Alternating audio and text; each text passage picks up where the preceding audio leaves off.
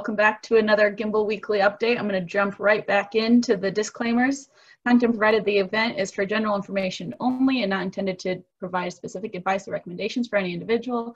Any performance reference is historical, no guarantee of future results. All indices are unmanaged, may not be invested into directly. Any economic forecast set forth during the event may not develop as predicted, and there can be no guarantee that any strategy will be successful.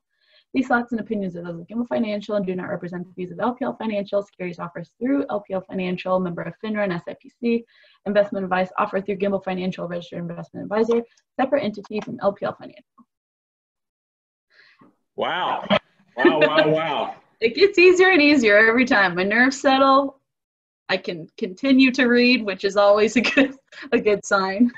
What do you got on your hat there, Doug? Oh, this would be a flat-billed hat, Keith, and I still have the sticker on it because that's what authentic. That's what all the cool kids do. I kind of feel like a doofus wearing these, but my kids look really cool in them. What kind of people wear their hats like I'm wearing mine? Amanda, you want to take this one? No, I'd like to keep my job. Hey, so you just can't win in a hat unless you're 12. I will admit, I will also wear a ball cap just like you, Keith. Okay. Hey, feel free to email us your favorite picture of you or your spouse or your significant other in a hat. That'd be awesome. That would be awesome. Right on. Well, it's Friday. What are we talking about today? Today is a great day to start off with the market. I can't remember if last week we talked about how well we did on our audit. We got thumbs up that we've been treating others as we'd want to be treated, and appreciate Debbie, you spearheading that thing for us. Debbie, smile, because you said you'd give us a good smile. Oh yeah, here's my good smile. We got another year under our belts. Yeah, so it's a great week. We've seen progress behind Doug. You can see the Gimbal World Headquarters is making progress. The markets have been productive this week. It's wow. Nice.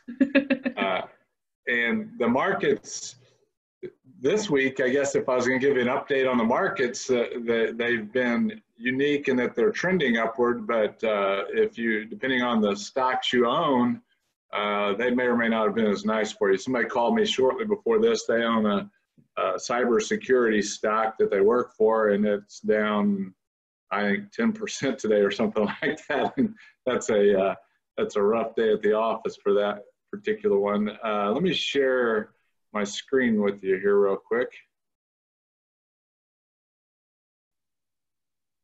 We've been, and I'll go through this real quickly, but we've been talking about the NASDAQ, which is traditionally more aggressive, but if you've had money riding on this, it's been a good ride.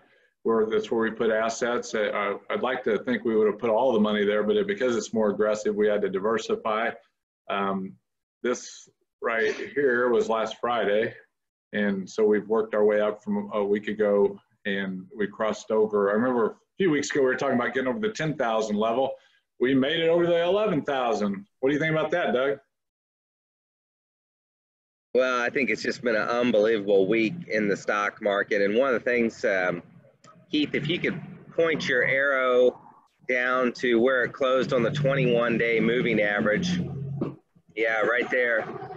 I found that to be a very interesting time when the market's pulled back. A lot of times it could go one way or the other, but when you've had such good growth and it comes back to a moving average, it might just take a pause. It might take a rest there. This one rested almost a whole day, and then it decided to shoot back up. And so as we go forward, I think these next couple months we could get into a bit of a pause, and we might move back down to one of these moving averages. Sorry, I'm in a work zone here. I hope you guys can hear me.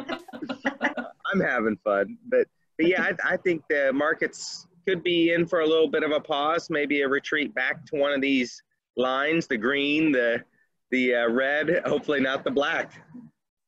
Yeah, and that's the beauty of what we do, because I could see some aspects of the market actually moving forward while this one may take a breather here. And I was thinking, we have a friend that we were at a meeting with, I can't even remember, it had to be a decade ago, and there were 4 or so of us around the conference room table, and I remember him asking one of us, what are you afraid of? And that's such a horrible question, because it makes you get real. That was me. He asked me. I wasn't pointing fingers. And hey, Ken, if you're on the call, I love you, man. It takes a real friend to say that. So thank you. You're a real friend. Yeah, and so, I mean, investing in the market, there's a lot of reasons to be afraid, and like, well, over here, you could say it's too low, I don't want to invest. And over here, you could say it's too high. And so there's a good, fear is a big deal. And there, a lot of times when the markets do really well, there's a saying out there that it climbs a wall of worry. And so anxiety is out there. We mentioned that last week by what was happening in the precious metals markets. And then let me flip over here to S&P 500 to give you a feel for what's going on there. It's taking a little bit to recharge here. So it really hasn't run up at the angle that the NASDAQ did. We're right at, right before the market dropped, we were at 33.90 and we're at the 33.50. So we're almost back to where we were on the broader market of companies, the names that you're familiar with in your neighborhood, like Procter and Gamble and Merck or Lilly or somebody like that. Those are the sorts of companies that are in there versus some of the more high-tech names that might be in Silicon Valley and the NASDAQ. One thing I noticed recently, Keith, is just the amount of technology stocks that are still in the S&P 500. And I saw a report where it compared back to 1990. In 1990, 6% of the S&P 500 was in technology stocks. And it was really a more diversified group of stocks at that point in time.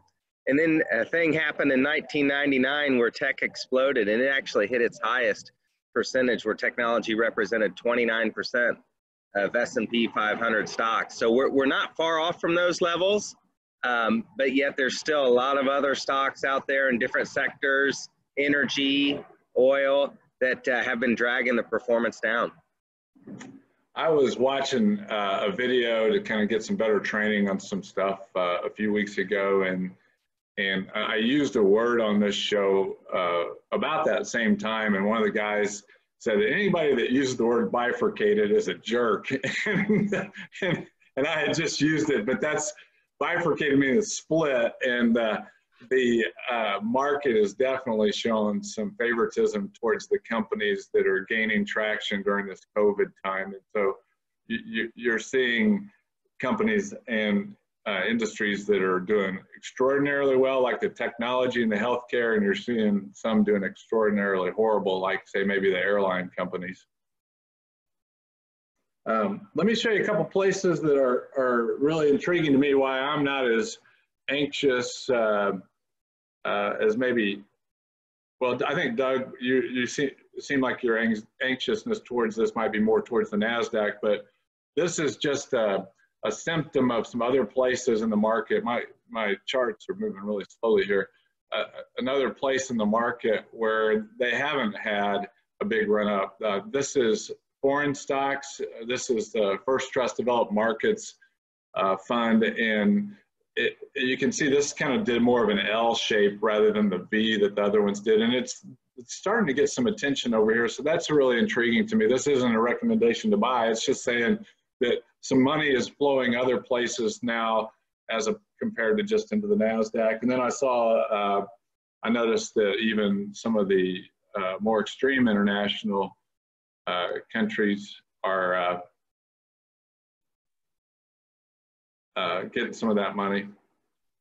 Maybe this will cooperate, maybe it won't here. It's, but the emerging markets, which would be, some of your India or Brazil or some of those sorts of countries, are starting to see similar activity where the money is starting to flow back into those markets as well. So I don't know, you know, we've seen where China's economy is picking back up. Chinese stocks have been going crazy. And so you can kind of see the same thing here. This thing is finally starting to turn around, but it's still not anywhere near where it was before the drop off in the late winter. One of my favorite research partners is this group called Bespoke, and they put out a weekly report on how markets are doing all over the world. And there's a lot of productivity happening behind me here.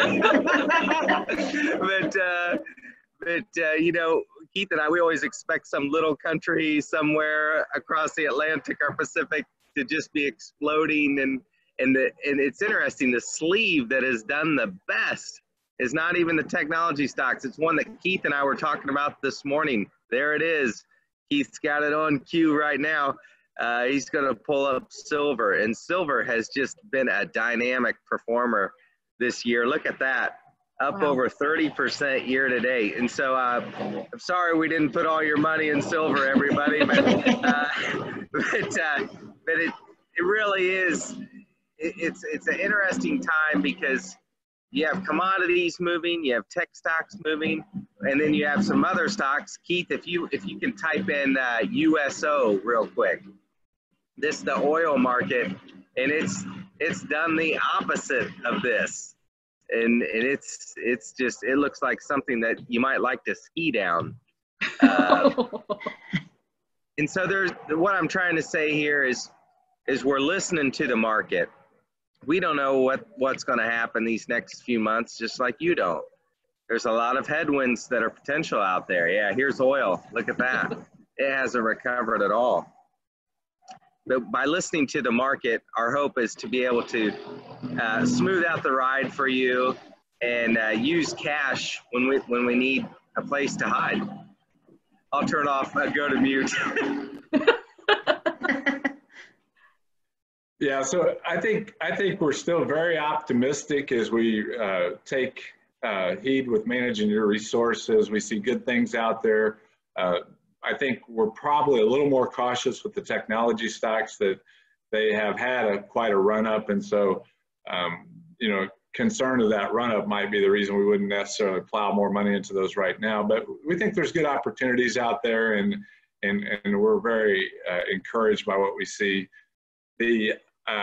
One of the things we know is that wall of worry is out there. And this week I've been asking some clients a couple questions, and just to kind of see where everybody is, because I think listening to one another is the best way to be aware of what's going on, not only our friends, our families, and our peers. And so just getting a better feel for what they're thinking now helps you be a better friend, family member. And so the first question I've been asking people is, if 0 is I am not afraid of the COVID virus, and 10 is I've all of a sudden found myself in the wrong lane and a head-on collision is just moments away, 10 being the most anxious that I could possibly be, where do I find myself on that grid? And so I've talked to people that have been in different places on that 0 to 10. And then the next question is, what's it gonna take, say you're at a 4 on there, what's it gonna take going forward for you to work your way back closer to 0? What event is going to change that?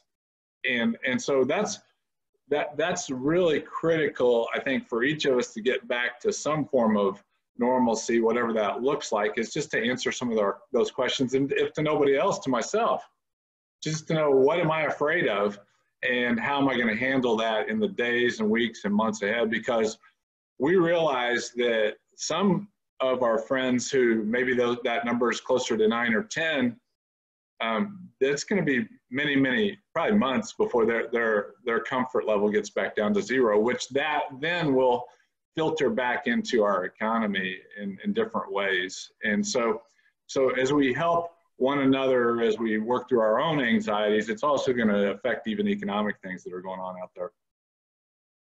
And that goes with the we've talked about this a lot, just communication and stuff. And so we want to know, as we are meeting with you, as we are making appointments with you, where do you guys fit on that scale? So we want to be respectful of your wishes and what your comfort level is. So let us know. That'd be awesome. And as you're getting out and about, make this your destination. Put on the rubber gloves and fill up the gas tank and drive over here to Gimbal and just walk around and check it out. There's places to still go, even if you don't want to drive to Gatlinburg this year or go up to Wisconsin or Michigan. There's still some good places to get out and go.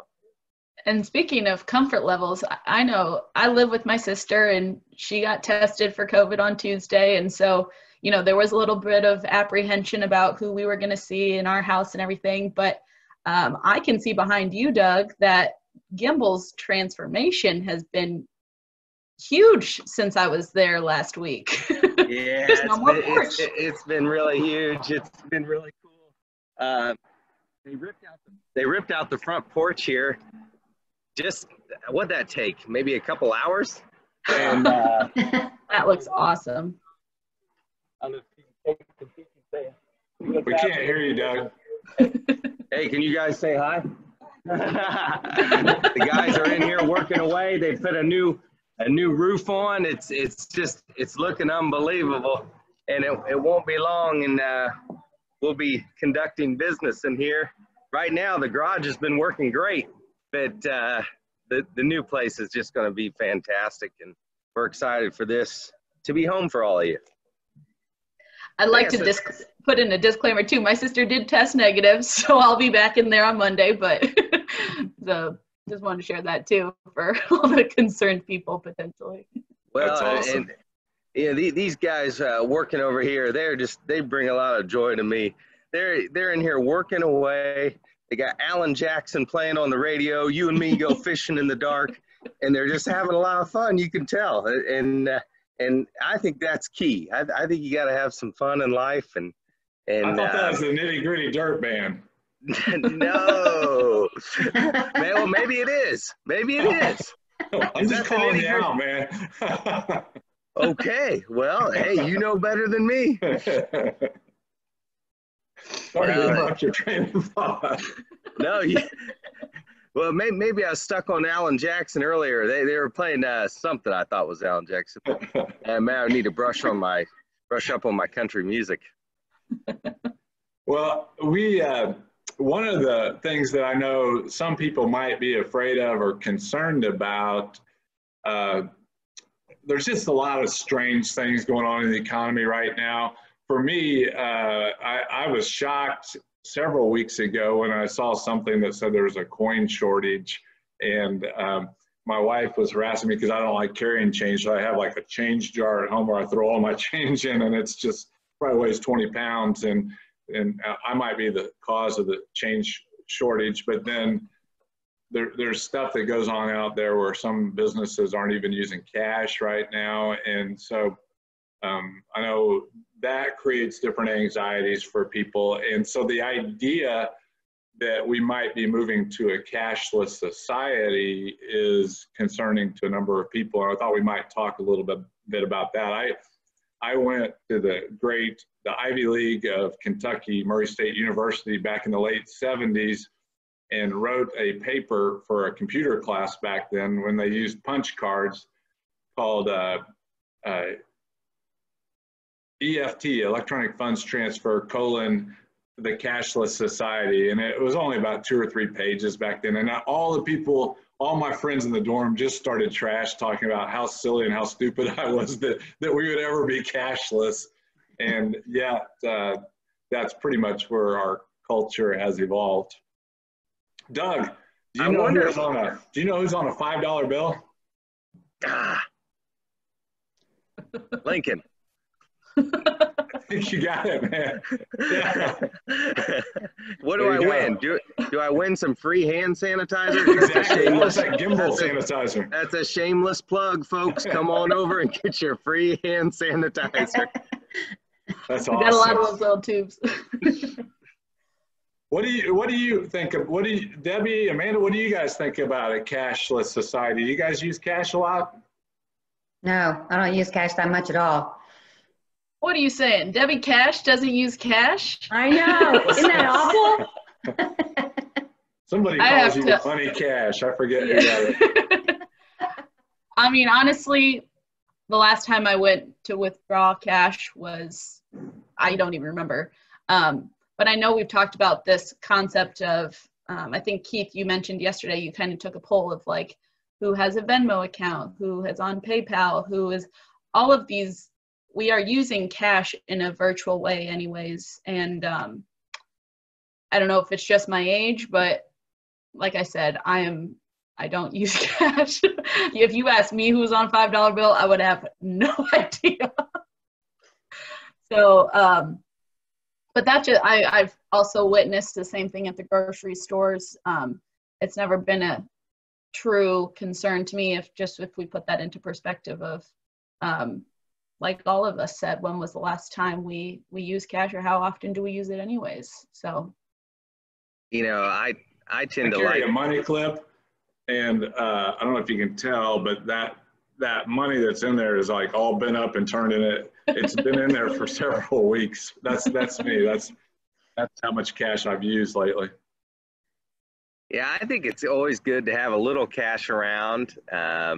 You know, for an emergency, we like to have, you know, cash if we need some gas and we didn't bring our wallet, or if you're a tipper, cash is always nice to receive. But it's amazing, you know, I started using Venmo probably a couple years ago. I had this friend, his name's Chad, and I told him, I said, yeah, I owed him like $20 or something. He goes, well, why don't you just Venmo it to me? I was like, what do you want me to do? I said, just pull over to an ATM. I'll get you some cash. He's like, are you serious? You really use ATMs? I thought that was so funny. But since we've started this conversation, I wonder what it was like when checkbooks came out and you started writing checks for things. It may be the same thing. I don't know. But yeah, credit cards, debit cards. I know Dave Ramsey's a big fan of the debit card.